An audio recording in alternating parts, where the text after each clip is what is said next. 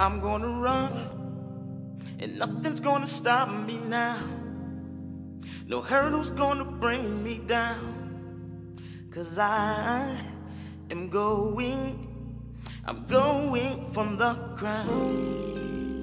I'm going for the crown. Yeah, I'm going for the crown. Oh, for the crown. Yeah. Amen. Amen. And the word of the Lord today said, do not fear. And the scripture reading is coming from Isaiah 41:10. And it reads as thus. I'm not a long-winded preacher, so y'all come on with me. I'm not a long-winded preacher, but I'll give you what thus saith the Lord. Amen. It reads, fear not, for I am with you. Be not dismayed. In other words, don't lose courage. He said, for I am your God. I will strengthen you. I will help you. I will uphold you with my righteous right hand. Amen. Amen. Amen. Today, I looked up being fear, what fear is, and I've said that fear is, I've been told that fear is false evidence that appears to be real, and I kind of believe that too.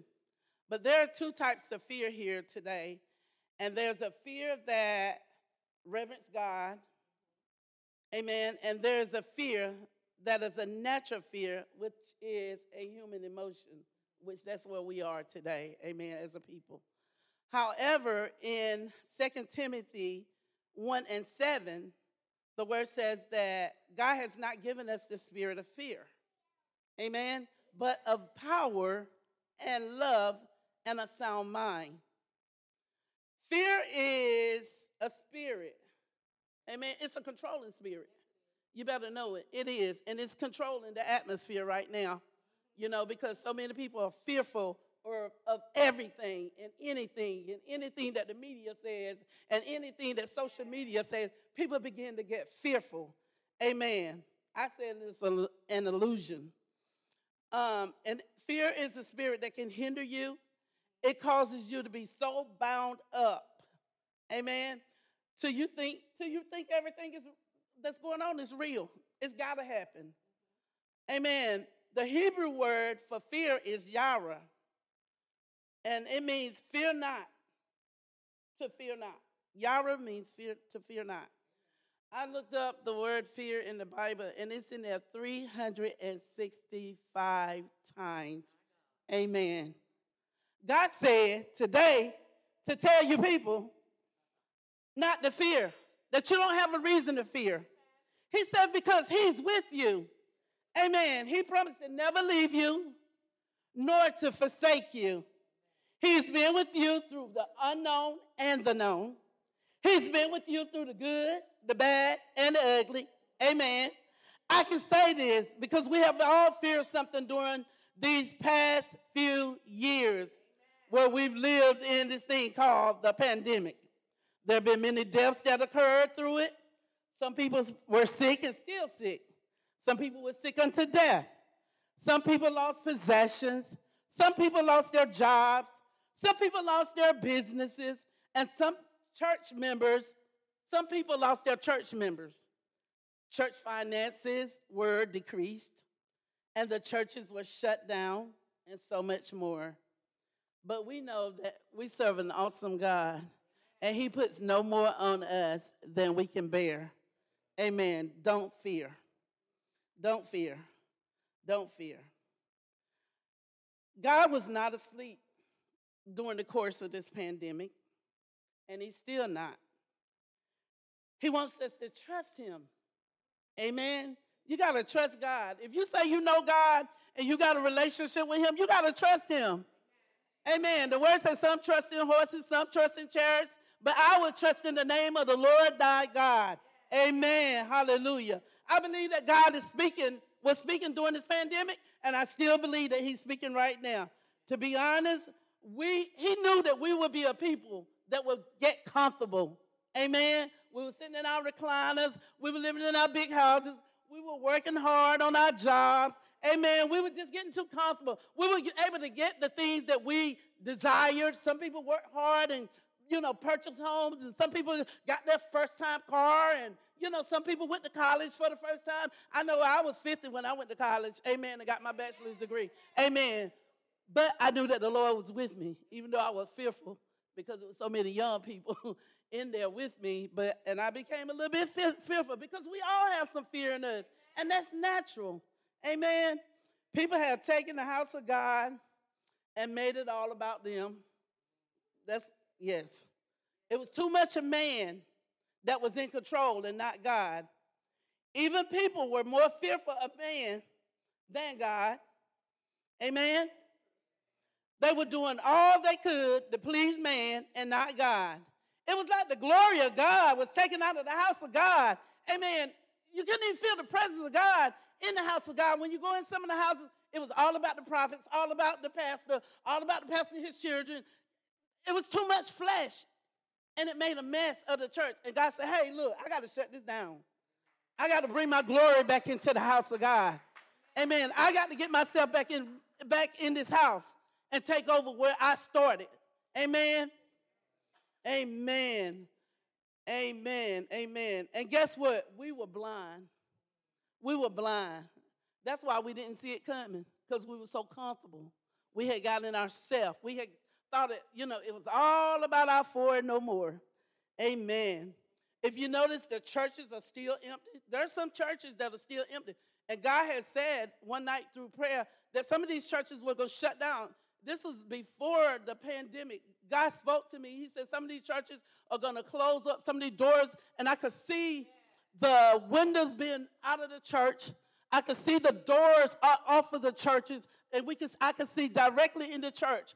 And God said, this is what I want right now. He said, I'm emptying it out because I got to filter it out. He said, I got to clean out all this mess. And I could see like a wind would blow through the church. And God said, okay, now I can come back in and be God. And now we can see God. Amen. We can see God. We're not looking to man no more. Man will fail you. Man will let you down. But God will never let you down.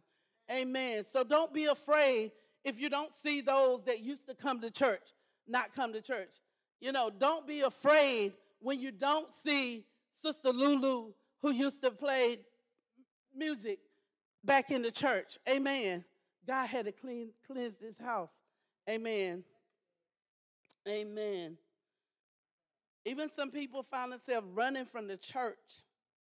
They running, not even running from the church, they were running from their callings because they were afraid. They became dismayed. They became discouraged. They became depressed. Amen. They couldn't handle what God was giving them. They could when everybody was lifting them up and it was a hype. I'm sorry, I'm teaching this. Amen. It's the Holy Ghost. That's what it's called. It's called the Holy Ghost. Amen. And they became so afraid. But God is saying to you today to get back in your rightful places. He said, I am with you whithersoever you go. Amen. Get back in your rightful place. And stop fearing what the enemy can do unto you, because man can't do anything to you. He can only do what God allows. Amen. The enemy can only do what God allows. And sometimes we give him too much power. Amen. We give fear too much power. Amen. Amen. Amen. There's nothing to be afraid of. But one thing for sure and for certain, you're going to face your fears. So stop allowing fear to control your life. Don't give your destiny. Young people, you got a destiny ahead of you. Don't give your destiny away to fear because you're afraid. Amen. Look what God has done in the past few years. Black president. Amen. Black assistant president. Black businesses on. It's our time. It's our season. We have no reason to fear because God is with us. I have nothing against white people. Don't get me wrong, but I thank God that he's raising us up now. Amen. What a blessing. Amen. From where I came from down there in Fuquay Arena, where we looked up to the white people. Now they got to look up to us. I'm sorry. Sorry, I'm not prejudiced. But, God is putting us in a good place now. Appreciate where you are. Appreciate your skin color. Don't be afraid because you're black, whether you're light-skinned, brown-skinned, whatever color you are, green, blue, purple, pink. Embrace who you are in Christ. Amen. Don't fear that.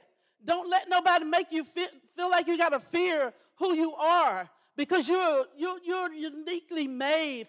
You should be fearfully and uniquely made because you're made by Christ. Amen. Know your place. Know who you are. Amen. You should have more power over fear than it has over you. Amen.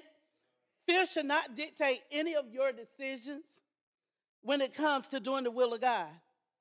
However, you should let your faith, somebody say faith, dictate your decisions. Amen. Dictate your calling. Dictate your ministry. Dictate your business. Amen. It takes faith. Amen. And I'm reminded of the story of Jonah who ran. Amen. And how God told him to go to Nineveh and preach against the wickedness of the people. Jonah became afraid. He was fearful and he ran. But he faced consequences because of his disobedience. Don't let God have to deal with you because of your disobedience. Amen. We know the story of Jonah. Jonah thought that he could run and get by doing God's will. But God was with him. Amen. He had promised to be with him. But he allowed that spirit of fear to make him get thrown overboard. And he ended up in the belly of the whale for 3 days in a very uncomfortable place. Amen. But you got to know, too, that God didn't call us to be comfortable. Amen. There's something significant about the number 3. Amen. The Father, Son, and the Holy Spirit. Jesus rose on the 3rd day. There's something about that number 3. Amen. I thank God that he's a God of a second chance because he gave Jonah a second chance. He's so gracious and he's so merciful towards us. Amen. To you, me, hallelujah, everyone in here. Amen. When you cry out to the Lord, because Jonah had to cry out to the Lord. Amen. And God heard his cry. And God released him. God had mercy. He released him, and God is having mercy upon you, because you got to trust him. You say you trust him, but you don't trust him. I believe that this is a right now word. I believe this is the word for this house today because, like I said, we all have walked in fear. So whatever God is calling you to do, block out fear out of your mind. Tell the devil, no more fear. No more fear. Amen. So Jonah was released to go and preach to the people. So the people of God, to the people of God, amen. And he went on and done what he had to do, amen, after he overcame, because you can't overcome fear. Amen. Romans 8:28 says that, and we know that all things work together for the good of those that love the Lord and are called according to his purpose. So we do not have to fear. Amen. But I like to share my testimony. This is my story, and I tell people this is my story, and I'm sticking to it. We went on a cruise back in 2019, my husband and I and some other couples. And as soon as we returned to Raleigh, I became so sick. I believe that I had corona that time, but they wasn't calling it that because this was like in October 2019. But I was sick all the way up until they announced that COVID was out. And so I was going back and forth to the doctor, and they were saying this, that, and the other, and didn't really know what was wrong with me. I praise God because I'm still living. And it brought a little fear to me because I thought I was going to die. I literally wasn't sleeping that night. My husband tell you, I was up all night long. I could not sleep. I cried. I prayed. My pastor called. She cried. She prayed with me. And, I was just so encouraged, but I was still fearful because I was like, Lord, I am not ready to die. I have not done everything that you have called me to do. Amen. And to be transparent, yes, I was afraid. Some nights I was terrified. Amen. And so in March, I ended up going to ER. It had gotten so bad. I finally went. In March of 2020, I ended up going to ER. And my husband told you I'm a prayer warrior. I love praying. I intercede. And during the whole course of that time, I kept praying. for other people. I kept doing the will of God. I called everybody I know. Hey, you was on my heart today, because you have to continue, even through all that, you have to continue to do God's will. I would call people and pray. I called my daughter and pray. I would call people and just they were like, I haven't heard from you in years. Oh, I just called to check on you. Is there anything I can pray for you for? Because you have to continue in your faith, amen, and keep building your strength up while you're going through. Even though you might be afraid in the back of your mind, but you got to know that God is God, and he's a sovereign God. He's not going to allow anything to happen to you, amen. And so anyway, during that course, I ended up having surgery on both of my ears. I had a biopsy done on my temples, and they still didn't know. Doctors don't have the answers. I'm sorry to tell you. They don't have all the answers. They're good at what they do, and they're good at their studies. I take nothing from them because they study hard to do what they do. And I kept telling them, I said, well, you don't have the answer. And so I said, I understand, what you're saying the diagnoses are, but you just don't have all the answers. Amen. I knew that my answer was in God. But like I said, it was really bad. But the Bible says life and death lies in the power of the tongue. So I kept speaking life. I looked in the mirror and I said, you shall live and not die. You're going to live. You're going to do the will of God.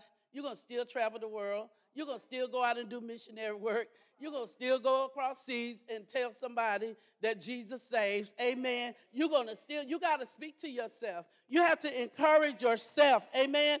I was given the scripture in Psalms 107 by, I think it may have been my pastor. She said, just keep repeating. And even as I read Psalms number 91, everywhere it says, he that dwelleth in the secret place of the Most High God shall abide under the shelter of the Almighty. I kept saying, Sharon that dwells in the presence. Everywhere that it says he, I kept putting my name there, and I kept speaking life to my body. Amen. Hallelujah. And because you can overcome fear by the word of God. Amen.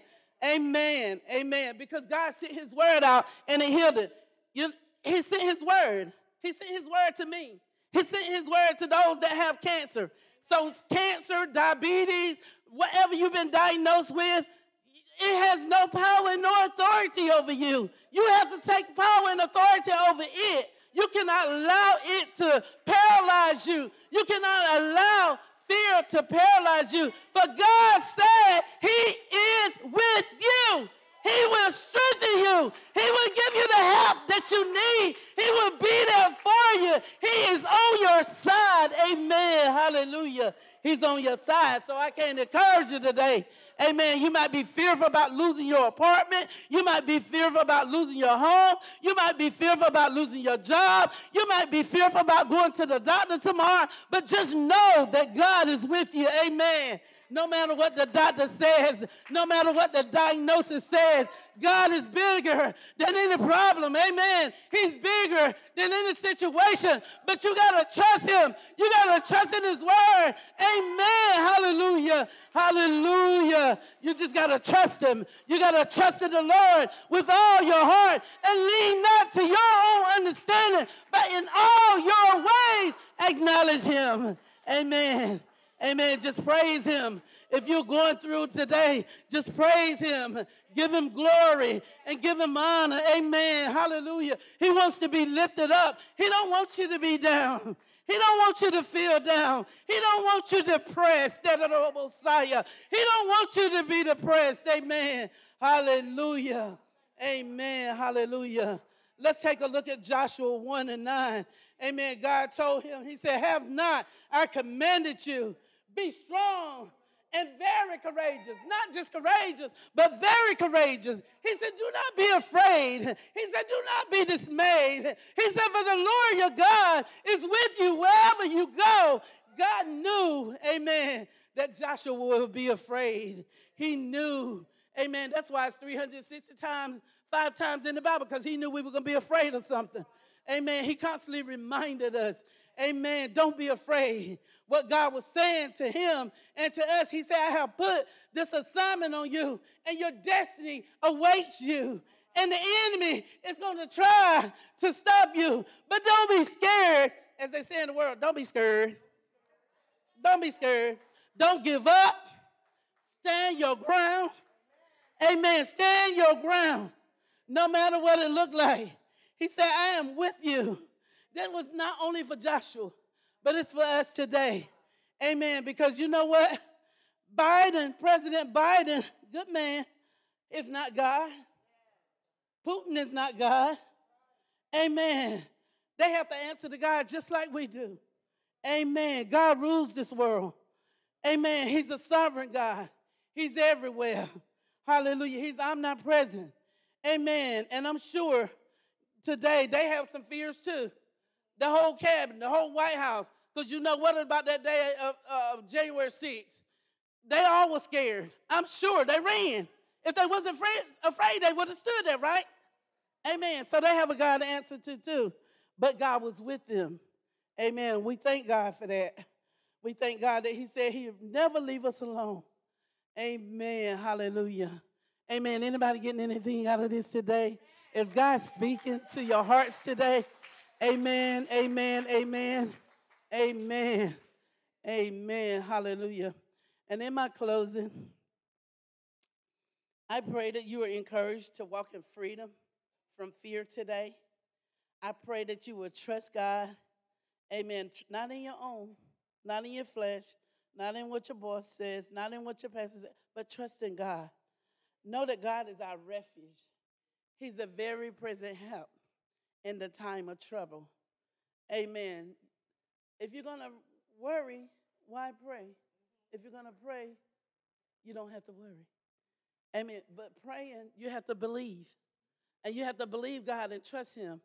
And I got to the point that I overcame the fear of being sick. Now I walk in healing because he is my healer. And we have to know that God is our healer. He's our deliverer. He's going to deliver this nation. Amen. He's going to, God is not, like I said, God is not asleep to what's going on in this nation. It's something that you and I have to do. And he's counting on us to do it. He's holding us accountable. Amen. Because perfect love casts out fear. And God is a God of peace. Amen. A peace, he will give you a peace, not like the world give you, but a peace which surpasses all understanding. When you don't know and you're walking in the unknown, God is with you. He'll be with you. Amen. Hallelujah. Amen. Walk by faith and not by sight. God wants to deliver you today. And I pray that this word will bring deliverance upon your heart. Amen. That you don't walk in fear. Don't make your kids afraid of stuff. I don't like when people say, oh, the bigger man going to get you or somebody going to get you. You know, you self-inflict them with a spirit of fear. You know, it's been bad enough. We grew up with it and walked around with it for years. But I thank God that he delivered me from all my fears. Amen. So don't say stuff to your kids. Be careful what you say to your kids. Season your words with grace. Let your kids know they can be anything they want to be. They can do anything they want to do. Amen. They can go to the top. Amen. The White House is not close to our children. Amen. These high places. Because God said he would sit us in high places. Amen. So we just have to trust him.